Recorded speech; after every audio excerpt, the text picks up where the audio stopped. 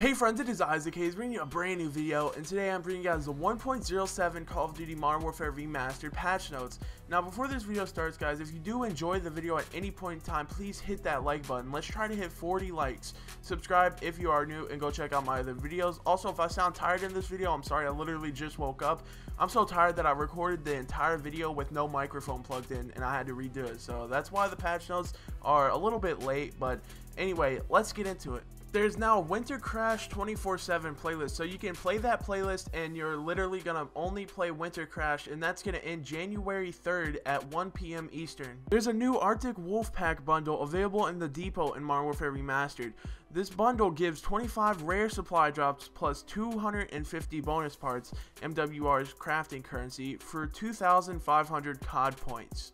The update should be 95.7 megabytes, but for some reason some people are seeing 17 gigabytes, so that might be two updates stacked onto each other if you didn't update the game at the last update, but it should be 95.7 megabytes on PS4.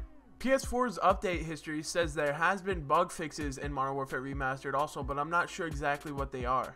This doesn't seem to be that big of an update. I don't see anything where it says they've changed things to guns or maps, so that's gonna about wrap it up. There's also gonna be double XP on Christmas weekend for Modern Warfare Remastered, but that's over the Christmas weekend.